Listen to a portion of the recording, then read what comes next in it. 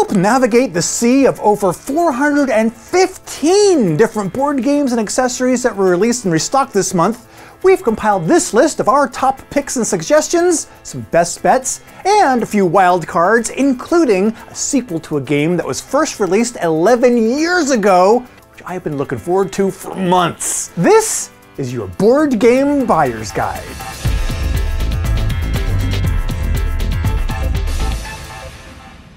I'm Chaz Marler with Watch It Played, and each month a brand new batch of board games inevitably catches our eye, and this month is no exception. So let's start with several eye-catching new releases and restocks, such as Spectre, the board game, in which various James Bond villains compete with one another to rise to the top of the nefarious Spectre organization. Whether you're in the business of being bad for wealth, power, or your aspirations are more philosophical, each villain in the game has their own plot inspired by one of the films, as they assemble devices, spy on their opponents, blackmail rivals while building a criminal empire, and strategically deploy agents around the globe to enact various schemes. Because why should heroes have all the fun?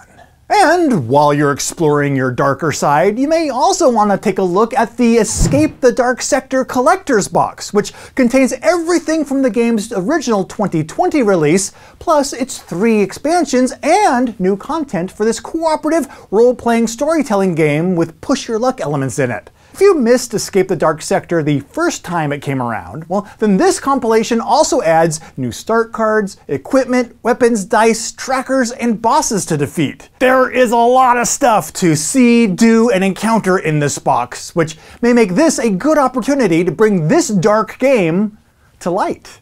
Or, for a cooperative dungeon crawling adventure that's somewhat lighter, both figuratively and literally on its own accord, there's Forgotten Depths, a 1 to 3 player adventure that combines tile laying and card play as hardy explorers weave their way to the bottom of a dungeon in order to destroy the powerful entity that resides there. Apparently, there's a DMV at the bottom of the dungeon.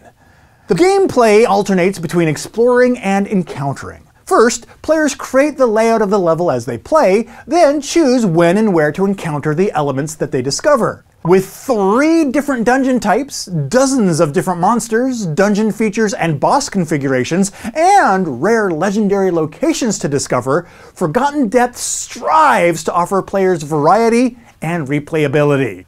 What if an adventuring party isn't available and it's just you sitting there playing games? Well, in that case, Warp's Edge has got you covered with a single-player space battle adventure where a rookie pilot in the Outer Rim finds themselves stranded far away from their fleet after a crucial battle. Now, with resources running low, they must make one more valiant clash against the enemy fleet in order to fight their way to the warp gate that could be their ticket home. Warp's Edge utilizes cards, deck, and bag building mechanisms to introduce a scenario in which the plucky pilot will need to meticulously manage their resources if they have any hope to master their journey through space in time.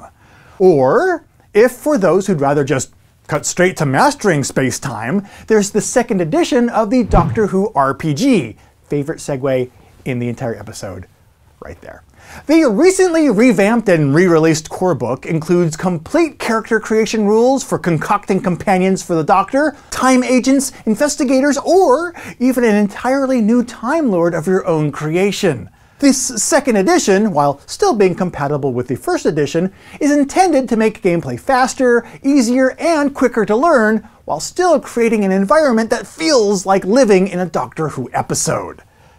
And if you're wondering who helped make this episode that you're living through right now possible, well, then wonder no longer, because it's sponsored in part by Marvel Gallery Prints from Upper Deck. Oh yes, upgrade your gaming space with Marvel Gallery Prints from Upper Deck. Founded in 2015, the Upper Deck Gallery is a portfolio of premium limited edition prints that feature all original art of fan-favorite comic and movie characters. You know that one character from that one movie that nobody remembers? Well, they're not in this portfolio because these prints feature all-time fan favorite comic book and movie characters. Furthermore, all releases are limited edition, one-time print runs of original works of art printed on premium paper using a silkscreen or 4-color lithograph process. And some prints, like this Infinity Gauntlet series, are produced with a unique foil board effect, which makes them an eye-catcher all their own. Most prints include 2 releases. One regular version, numbered 1 to 250, and one variant parallel version, numbered 7 to 100. Just kidding, it's 1 to 100, but the point is, it's less. Each print is only available until its supplies run out, so follow the link in this video's description to upperdeckgallery.com and upgrade your gaming space with Marvel Gallery prints today. And now, let's continue on with games that not only caught my eye this month, but also made their way onto my own personal wish list. Several different games had me contemplating the old add to cart button this month, starting with Long Live the King, a game of secrecy and subterfuge, a strategic card game with secret identities, deception, and murder for 4 to 8 players condensed into a fast-playing portable card game. Each game, 2 of the players will be either the king or the assassin, while everyone else's roles are randomized. As a result, everyone has their own secret, unique win condition, which they'll accumulate resources to achieve, while also sabotaging others, stealing cards, making trades, and forming alliances. I am really intrigued to see how much punch this paranoid little pint-sized package delivers. But in contrast to big ideas in small boxes, we also have small heroes in a big box with the dwarves' Big Box, a cooperative dice-rolling war game for 2 to 6 players, which combines the original game from 2012 along with 5 expansions, all together in one epic experience. The game consists of various scenarios in which the diligent dwarves must wisely spend their action points to gather equipment, fulfill missions, and use their special abilities while they travel the country and fight back the ever-advancing menace before their land succumbs to darkness. Because if it's one thing that an entire race of fictional characters that resides deep inside the heart of a mountain cannot handle, it's darkness. Regardless, this is a blend of strategy and eye candy that's intriguing to me, and I'm really looking forward to collaboratively rescuing some relics that belong in a museum, where they can inevitably be stolen again, which is the case in the next game, Museum Suspects, in which a team of highly skilled investigators have been called in to discover which of the 16 suspects they've assembled has stolen a priceless relic from the museum's gallery. In this deduction game that includes a bit of betting and bluffing, some clues that players will discover will be more valuable than others. So solving the case will require finding the best ones while obstructing everyone else's investigations, which will require covering your tracks while you compile crucial clues and zero in on the right suspect. Oh, but you gotta act fast, because the stakes are high and the culprit must be caught before they escape the museum. But for even higher stakes, there's Corrupt Bargain, the 1824 presidential election, in which up to 4 political parties do whatever it takes to help their candidate win the 1824 US election and become the next president of the United States, which in real life was an inconclusive election as no candidate won a majority of the electoral vote, requiring the House of Representatives to hold an emergency contingency election, which, spoiler alert, John Quincy Adams won to become the 6th President of the United States. But history does not necessarily repeat itself in Corrupt Bargain, where with strategic alliances, campaigns, and backroom politics, players can change the outcome of the election and write an alternate history, perhaps one where the McRib is available all year round. The game is intended to require different strategies depending on the number of players, while retaining rules that are simple to follow, but still offer a variety of different tactics that campaigners can employ. And along that same vein of a game that starts simple and then introduces new strategies and tactics is the one that tops my wish list this month, Risk Shadow Forces, a new legacy-style game in which the rules, the board, and the components will all evolve and change over time. Concept that was first introduced in the original Risk Legacy from 2011. Now, if you haven't played a Legacy-style game, I think that Risk is a really good one to start with. You'll make changes to the board, you'll put stickers on it, you'll reveal new rules and components, and even permanently remove certain pieces, resulting in each copy of the game eventually becoming completely unique. And, personally, I have found that Risk is a simple enough game at its core that it serves as a really good foundation for the new rules and variations that you'll discover and build on top of that throughout the course of the Legacy campaign. And if our videos are an enjoyable way to discover and learn new games, well, then there'd be no risk at all in subscribing to the channel. But now, let's continue on from games worth wishing for to ones that are actually within reach in our next segment, What's in Store, where we check in on games that are actually on store shelves in search of some hidden gems. This episode, we're gonna travel down to the local mall to check out the Elephant's Trunk. Not a sponsor. The Elephant's Trunk is primarily a toy store, but it also carries a substantial selection of board games and puzzles. So many puzzles. Seriously, there were literally puzzles stacked up floor to ceiling in this place. So with the Elephant's Trunk's focus on toys and puzzles, will their board game selections stack up as well? Well, let's turn to their shelves and find out, where first I found Dragon Realm, a card and dice-driven game in which 2 to 4 adventurers sneak into a witch's cabin, search an ogre's treehouse, or storm a dragon's lair. In the game, players make sets of cards by color or number to roll dice to earn workers that they can then place at different locations. New locations are revealed as the game progresses, each one being worth a different value. Once a location's full, its value is scored, and then the player with the highest score has the grandest adventure, thereby winning the game. Next, there was Woodlands, a puzzly real-time tile placement game that transports players to a world of legends and fairy tales with 4 different stories of increasing difficulty. Each story consists of several chapters, each of which features a plastic overlay that depicts various collectibles, obstacles, and that chapter's goal. Now, each player then builds their own network of pathways on their personal playing board in an attempt to beat the chapter and score as many points as possible. There's also a little companion app available that can function as the game's timer. And while you're in the Woodlands, you might as well set up camp with the game Camp, which was another one on the shelves that I wasn't familiar with. This game aims to entertain families by integrating gameplay with facts about the great outdoors. For 2 to 8 players, includes 200 cards and is designed to grow with the player, starting with level 1 questions, primarily animal identification, and then progressing to higher level questions, such as possibly guessing that animal's favorite color.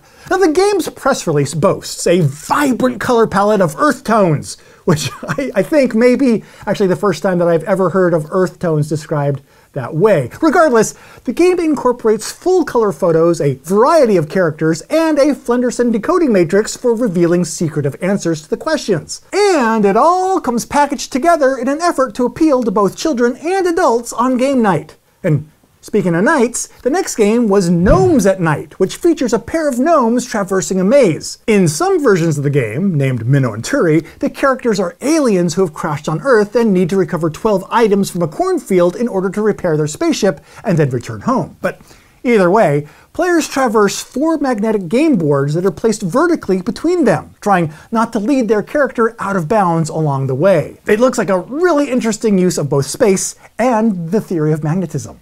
And then there was Battle Sheep, which I was really excited to see, which starts with a customizable map that players will divvy up as they spread their sheep out across it. Each player starts with a stack of discs in their color and moves them in straight lines to claim sections of territory. It's kind of a reverse, hey, that's my fish kind of game in some ways. Sort of.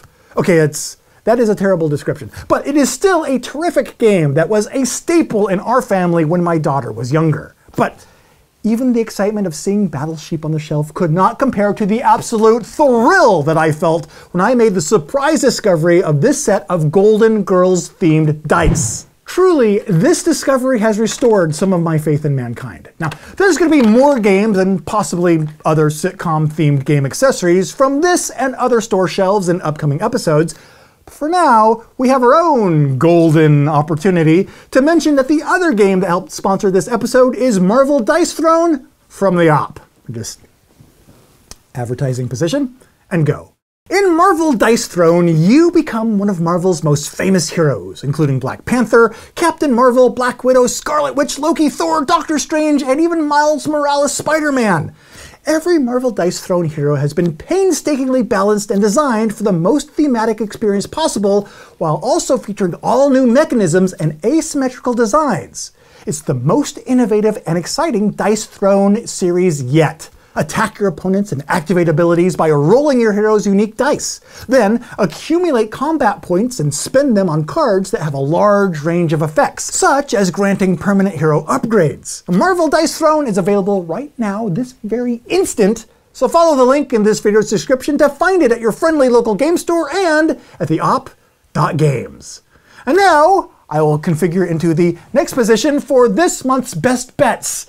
Retail releases with either a proven track record, rave reviews, or both. If you're looking for a new hobby board game, then, well, in my opinion, any one of the following is worth looking into. Our swath of hot shot props slotted into our top spots begins this month with Northgard Uncharted Lands, a streamlined 4X board game based on the video game of the same name. In it, various Viking clans compete, survive, thrive, and gain glory using a streamlined set of rules and mechanisms, allowing for a fast-paced and smooth rhythm of play. Each turn, players alternate their actions to adapt their strategies to their opponent's moves and the expansion of the board, and choose a new card to improve their personal deck as their clans develop new tactics and technologies. As with its digital counterpart, there's a winter phase, which makes it especially challenging to keep one's village happy and alive, but doing so will lead a clan to victory after a set number of rounds, or once they control 3 territories containing certain buildings, creating a wonderful kingdom. Perhaps as wonderful as the one players could construct in this month's next best bet, It's a Wonderful Kingdom, a 1 to 2 player game inspired by its predecessor, It's a Wonderful World. This new Kingdom version offers more interaction, a bluff mechanism, and new challenges to overcome. The game also includes elements of betting and bluffing, an I split you choose mechanism, and various modules that can be included in the game session, each of which introduces different twists. And, in one final twist, the player that ends the game with the most victory points wins. Oh, God. I wouldn't be surprised at all if more games started doing that too in the future. And we may soon find out, because the future is now with Cosmic Encounter Cosmic Odyssey, the 7th expansion for the groundbreaking game of negotiation and deliberation set in a far-off future of alien worlds. This is being touted as Cosmic Encounter's biggest expansion yet, introducing a campaign mode, 30 new aliens, 12 alternate timeline aliens, which revise previous ones, plus new space stations, technologies, hazards, and adds several new features such as moons into the mix. So if you're a fan of the sometimes cooperative but often cutthroat game Cosmic Encounter, then this is definitely an expansion to consider. Or if you'd rather just go full cooperative, then there's the Viticulture World Cooperative expansion, which introduces a fully collaborative mode of the game. Using a new game board, tiles, tokens, and event cards, combined with the vineyard mats and game cards from the base game, which is also required, players will have 6 rounds to achieve the 2 conditions necessary for victory in a selected region. Together, players will need to balance the management of their individual vineyards with the combined effort of their fellow players in order to accomplish their shared goals and claim mutual victory. But if neither negotiation nor cooperation is for you, and you'd rather just embrace your inner scoundrel instead, well then Star Wars: Villainous Power of the Dark Side may just be the power trip for you. In this version of Villainous, Darth Vader, Asajj Ventress, Kylo Ren, Moff Gideon, and Gentle General Grievous, Kylo Ren, Moff Gideon, and